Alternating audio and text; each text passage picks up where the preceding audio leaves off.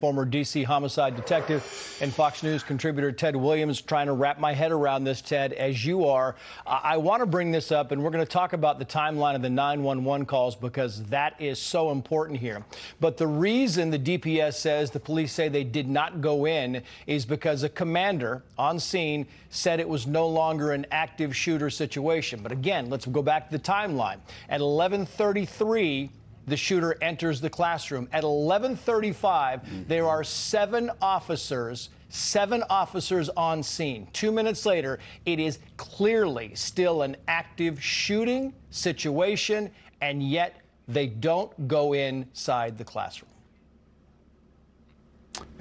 This trace is just unspeakable. You know, just think about it. These children, these 19 angels and 2 teachers were being slaughtered while 19 police officers at the 12:03 hour is out there in the hallway saying that this is a barricade situation. And you would have to believe with all of these young people calling in, saying, please send the police, send the police. Also telling them that we have students that are still alive in here. You would have anticipated that someone would have overruled that commander and went and made a breach of that door and tried to save lives. And so the question that begged for an answer, Trace, is how many lives could very well have been saved if the right decision was made, where we've been told by Colonel McGraw the wrong decision was made. Yeah, and I'll tell you, when those 911 calls are eventually released, Ted, there will be a brand new reckoning because it is not nearly as emotional or compelling for me to read them, but I'm going to read the timeline and get your response. If we can put this up, 12:03, a female student from inside room 112 calls, right? She calls back, advises. She was whispering, by the way, when she said she was in room 112. At 12:10, she calls back, advises multiple dead.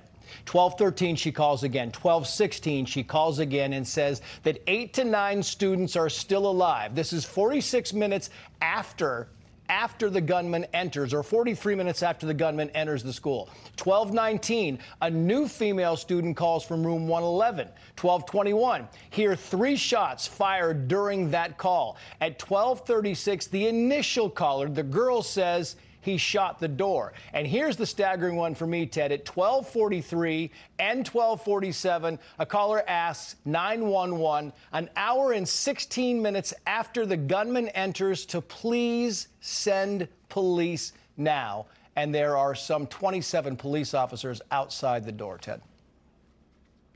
You know, this is such an embarrassment. Lives have been lost that perhaps could have been saved. These kids were crying for help. They were calling out, asking for help. And you've got law enforcement officers standing out, waiting for a barricade situation and waiting for a SWAT team. They should have immediately moved in their trace and tried to neutralize this person. Just think about it. I read where one young lady was in there and she took the blood of one of her classmates and put it on her body and remained still in order to try to live. There's so many stories that are coming out now about other kids that were alive, and they had to go through this traumatic incident. And some of them have now, it's just outrageous, Trace. Including the story of one young girl who police called out and said, are you okay? And she said yes, and then she was shot. Ted Williams, it's always great to get your insight on this. It's a horrific situation. Thank you for coming on.